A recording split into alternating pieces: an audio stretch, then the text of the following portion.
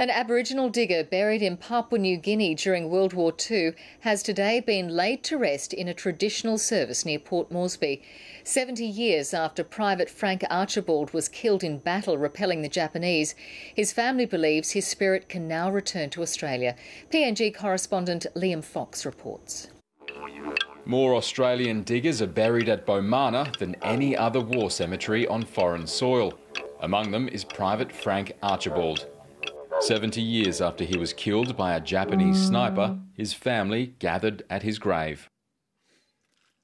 Today's ceremony has been arranged in his honour to formally acknowledge his supreme sacrifice, but also to finally bring closure for the family.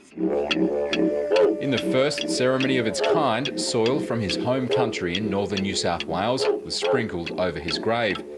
His family believes Private Archibald's spirit was guided home with music from a specially painted didgeridoo.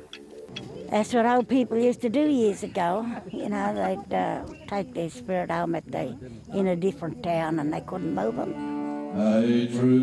Earlier in the morning, one of the largest crowds in recent years gathered for the dawn service.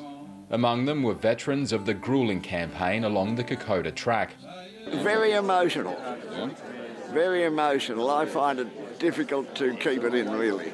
There are so many that we knew who are down there.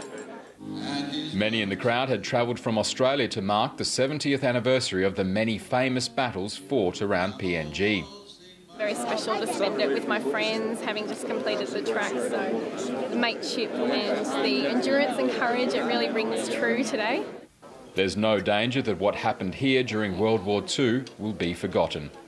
Liam Fox, ABC News, Bomana War Cemetery.